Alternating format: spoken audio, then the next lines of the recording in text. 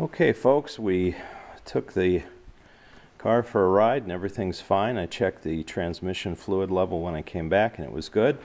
Now what I did when I finished filling it, I actually did put a little bit, maybe another 8 or 10 ounces from the fourth quart in, since it called for 3.3, but I figured there's still some that didn't come out.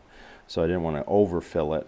But on the other hand, I didn't want to have to crawl down in there at that nut again, or that that fill plug, to start all over and add more. So I guessed right.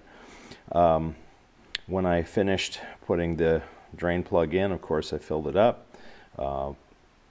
with the funnel, put the fill plug back in. Both are tight, they don't leak.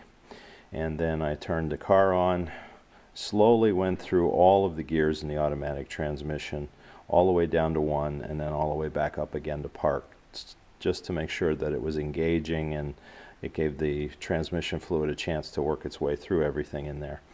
And then I took it for a ride of about 1.5 miles or so, just to warm it up. The transmission shifted properly as it's supposed to, and then when I came back in here I checked the fluid level and it was fine. So that part of the job is done. Now of course anytime I have the hood open, I also want to check other things, other maintenance things. That's always a good thing to do.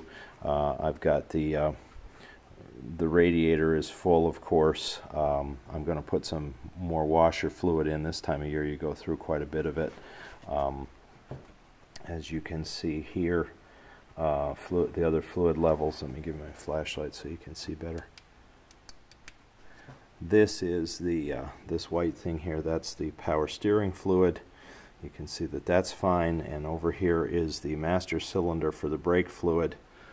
Right in there, and that level is fine as well. The other thing I want to check is to make sure my battery terminals are not corroded. If they are, you just got to brush them off or put a little oil on the terminals.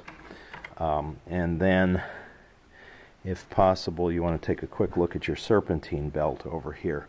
That's your main drive belt for most of the functions of your engine, so you want to make sure it's not too worn, it's not cracked. They usually last about 100,000 miles or so. This may be the original one on here, I'm not sure. But it's one of those things, if it ain't broke, don't fix it, because it is a fairly extensive repair. They've got to take a lot of this stuff off to get at it and reroute it. So that's a job pretty much for a shop to do rather than a homeowner. But I just want to make sure it's still snug and it doesn't look cracked, because if this breaks on you, you're not going anywhere. So at any rate, those are the regular maintenance things I always check when I'm looking. And of course the oil. I check the oil too. There's the oil fill right there, of course, or the oil dipstick, of course, and that's fine. So I don't need to do anything with that. I'm due for an oil change in here maybe next month.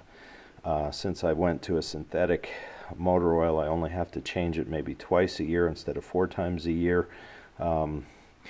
The recommended interval, I think, is 3,500 miles or so, 3,000 to 3,500 miles. But with the synthetic oil, you can actually go probably 8, depending on your vehicle and the quality of oil and filter you use, maybe even 10.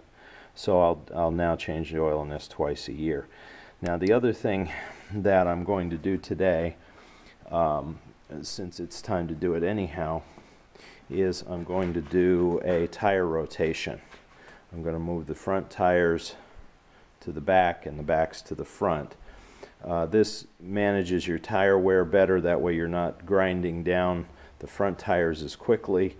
Especially with a front wheel drive car, the front tires are going to wear a whole lot faster than the rear tires. And I typically would do that every other oil change when I had the conventional motor oil. So twice a year, and I'm due to do that on this one even though I'm not doing the oil change.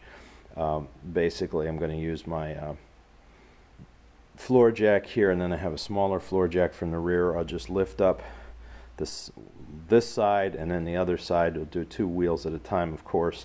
Have an impact wrench and with the air compressor, so it won't be difficult to do.